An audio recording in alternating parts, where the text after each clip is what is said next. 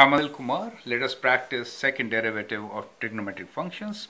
The question here is determine second derivative of g of x equals to tan square x. So we are given g of x equals to tan square x. Derivative of g of x will be, we could treat this as, you can write this as like this, tan x whole square, right?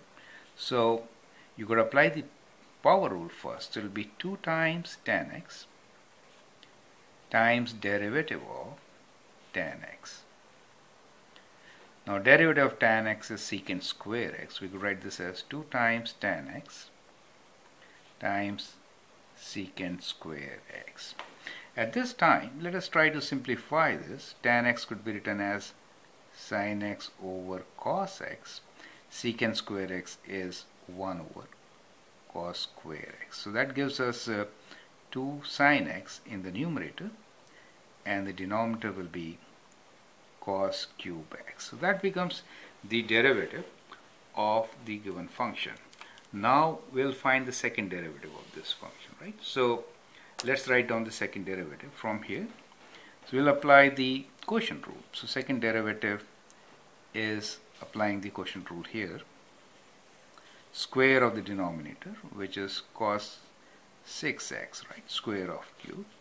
Derivative of the first function, which is 2 cos x, times the denominator, cos cube x, minus first function, which is 2 sin x, derivative of this denominator. So derivative will be 3 cos square x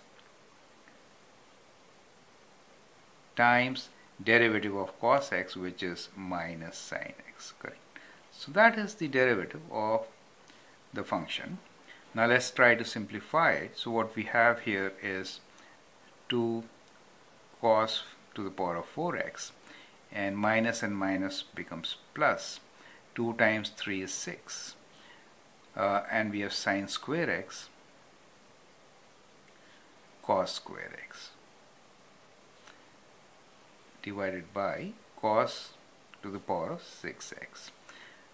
We could divide these two. We could write this as, I'm showing you how to get the next step. We are dividing each by cos to the power of 6x plus 6 sin square x cos square x divided by cos to the power of 6x. Now 4 and 6, so we get 2. So we get 2 over cos square x, and here we could write this as 6 times sin square x over cos square x, for example. This is 6, right? So I'll write this in powers of 2. So let me simplify first. So this will cancel off, giving us 4 now, correct? So we have 2 cos square x, which I'll write as sin square x over cos square x times 1 over cos square x, right? I hope you appreciate it.